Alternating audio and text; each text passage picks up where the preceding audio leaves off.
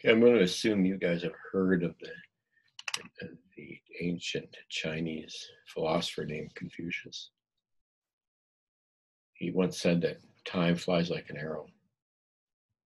Fruit flies like bananas.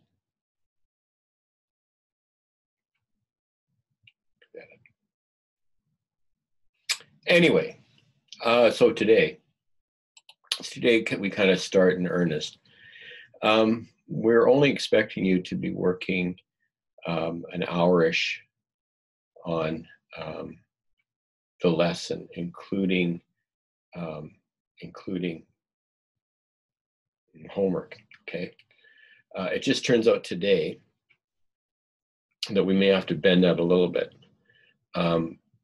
That is because I would like you to, I don't know if you have to, but I'd like you to watch how batteries work and alternators and lead acid batteries. There's two videos there.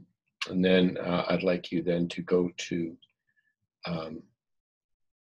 my Mr. H does unit 5.10 and 5.11.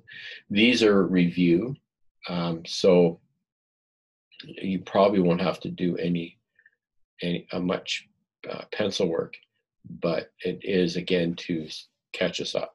All right, so please do that. As far as I will do a few problems from Hebden in it. So at this point, not today, there's not going to be homework today.